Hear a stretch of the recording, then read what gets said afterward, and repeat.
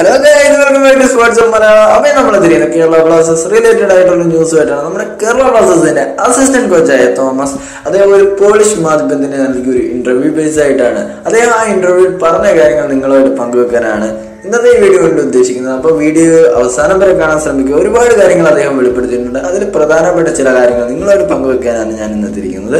അദ്ദേഹം ആ ചാനലിൽ നൽകിയ ഇന്റർവ്യൂവിൽ നമ്മുടെ കേരള ബ്ലാസ്റ്റേഴ്സിന്റെ ഭാവി കാര്യങ്ങൾ, അതേപോലെ കേരള ബ്ലാസ്റ്റേഴ്സിന്റെ പ്ലേയേഴ്സിന്റെ കാര്യങ്ങൾ ഒരുപാട് വ്യക്തമാക്കിയിട്ടുണ്ട്. പിന്നെ അദ്ദേഹത്തിന്റെ കോച്ചിങ് കരിയറുകളൊക്കെ അദ്ദേഹം വ്യക്തമാക്കിയിട്ടുണ്ട്.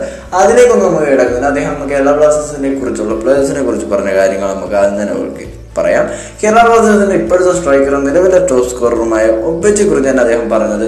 അദ്ദേഹം നല്ല ബുദ്ധി കൊണ്ട് കളിക്കുന്ന ഒരു പ്ലെയറാണ്. അദ്ദേഹം ഒരു ഭയങ്കര ക്ലെവർ ആയിട്ടുള്ള പ്ലെയറാണ്, മികച്ചൊരു പ്ലെയറാണ്. അദ്ദേഹം അടുത്ത ഇതിന് കേരള ബ്ലാസ്റ്റേഴ്സ് ഉണ്ട് എന്ന് അദ്ദേഹം പറഞ്ഞിരിക്കുകയാണ്.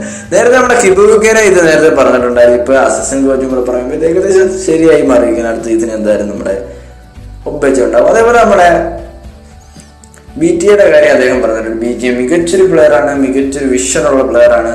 അദ്ദേഹം സൈലന്റ് കില്ലർ എന്ന പദമാണ് അദ്ദേഹം ഉപയോഗിച്ചിരിക്കുന്നത്. അദ്ദേഹം പ്രോബബ്ലി കേരള ബ്ലാസ്റ്റേഴ്സിൽ വരാൻ ചാൻസ് ഉണ്ടെന്ന് അദ്ദേഹം ആ ഇന്റർവ്യൂവിൽ പറഞ്ഞിട്ടുണ്ട്. അപ്പം വളരെയേറെ ചാൻസ് കൂടിയിരിക്കുകയാണ് BTA നമ്മുടെ ടീമിലേക്ക് വരാൻ. ഏകദേശം 80 മുതൽ 90 വരെ ശതമാനം BTA നമ്മുടെ ടീമിനടുത്ത് ഇതിന് കളിക്കുമെന്ന് ഏകദേശം ഉറപ്പായിട്ടുണ്ട്. ടീമിലെ കരാറൊക്കെ ഒന്ന് സെറ്റായി, അതുപോലെ സാലറി ഒക്കെ സെറ്റായി വന്നു കഴിഞ്ഞാൽ അദ്ദേഹം ഉറപ്പാണ് നമ്മുടെ ടീമിൽ അടുത്ത സീസണിലുണ്ടാവും. മികച്ചൊരു ടീമും അതേപോലെ മികച്ചൊരു കളിയും അദ്ദേഹം പുറത്തെടുക്കുകയും ചെയ്യും.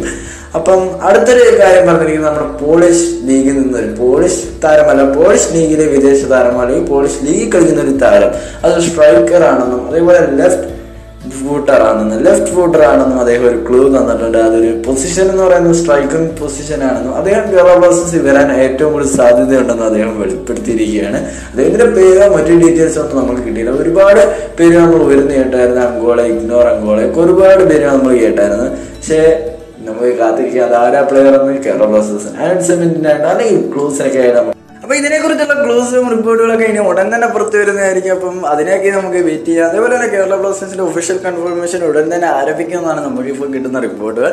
അപ്പോൾ ഈ ഇന്റർവ്യൂ കൊണ്ട് നമുക്ക് മനസ്സിലാക്കാൻ സാധിക്കുന്നത് കേരള ബ്ലാസ്റ്റേഴ്സിൽ ഒബച്ച നിൽക്കുമെന്നും അതേപോലെ തന്നെ ഒബച്ച നിൽക്കാനുള്ള സാധ്യത കൂടിയതും BTA ടീമിൽ വരാനുള്ള സാധ്യത കൂടിയും അതേപോലെ പൊപ്ലാൻഡ് ടീമിൽ നിന്ന് പുറത്താവാനുള്ള സാധ്യത കൂടി എന്നാണ് നമുക്ക് ഈ ഇന്റർവ്യൂവിൽ നിന്ന് നമുക്ക് വായിച്ചെടുക്കാൻ സാധിക്കുന്നത്.